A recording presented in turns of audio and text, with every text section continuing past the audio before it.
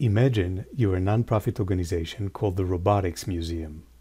For each of your donors, you want to send a consolidated statement, the name of the donor, their address, the total amount of their donations, a detailed listing of their donations, and you want to email that to them automatically. The data for this comes from an Excel file that has information for all donors.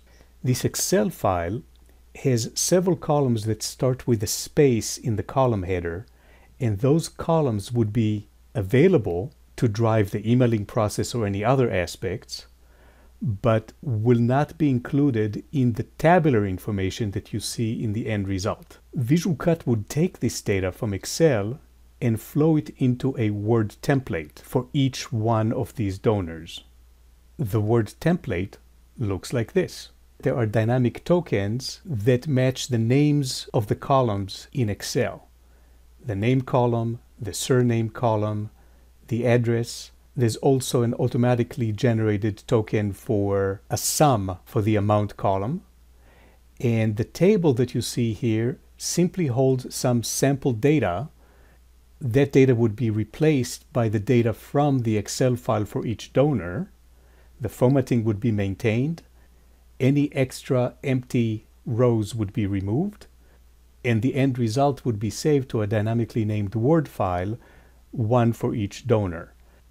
Visual Cut would then convert that Word file to a PDF file like you see on the right-hand side, again, one for each donor, and Visual Cut would be able to email that file to the donor.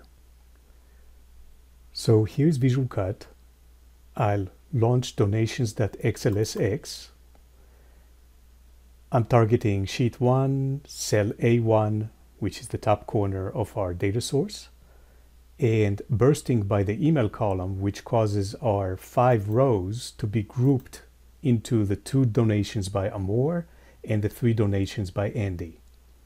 When I click OK, all the data is parsed, and the first row and the last row within each one of these 2 groups gets its own tokens. Visual Cut detected that we have 2 groups, and for Amor, the group first, which is the data from the first row within the group, for the email column is amor.taulis@ab.com.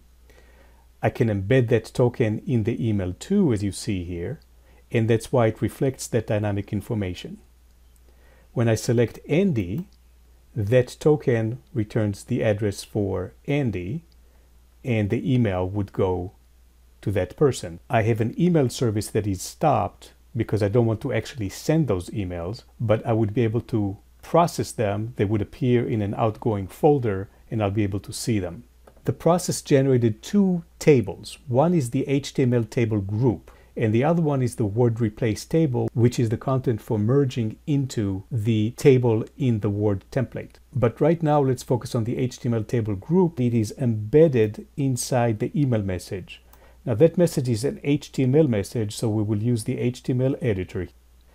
Notice that Andy Weir, the second group value, is selected currently on the outside here.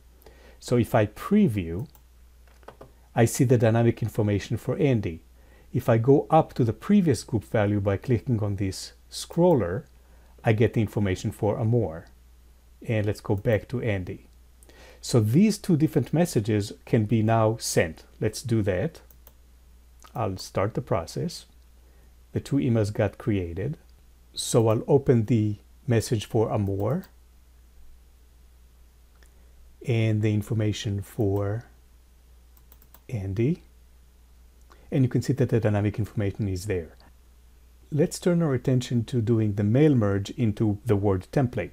I'll turn on the export format of Word replace tags and the option to burst. Now I'm going to generate a dynamically named Word document for each donor. This dialog allows me to specify what is the template document for generating those files, and that template file is the one that we saw earlier. One other thing to notice is that I'm also taking the Word file that gets generated and I'm converting it to a PDF file. I'm going to take the path to the PDF file that's going to get created and copy it and paste it into the attach option, so I will attach the PDF file rather than the Word file. I'll start the process. This warns me that I'm attaching a PDF file, which is not the same as the Word file that I'm exporting to. That's fine. And now you can see that there's an extra step of doing Word replace tags and Word to PDF conversion, and finally the emailing. So if I look at the generated emails and open one of them, I would see that there's a PDF attachment, and if I open that PDF attachment, here's a nice looking PDF with information for Amur. Now let's close these and double click to open the export folder, and here are the 4 files that got generated: the Word document for each donor and the PDF file. Here is a review and a few key points worth mentioning.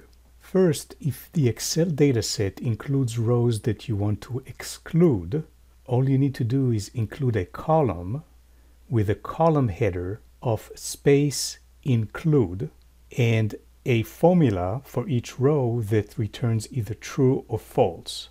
Rows with a value of false would be automatically excluded.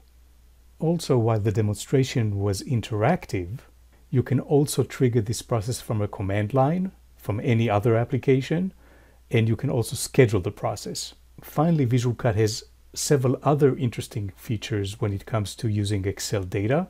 You can turn your Excel information into interactive web schedules, web grids, and web pivot tables and charts. I will place a link to a video demo of these features in the description below.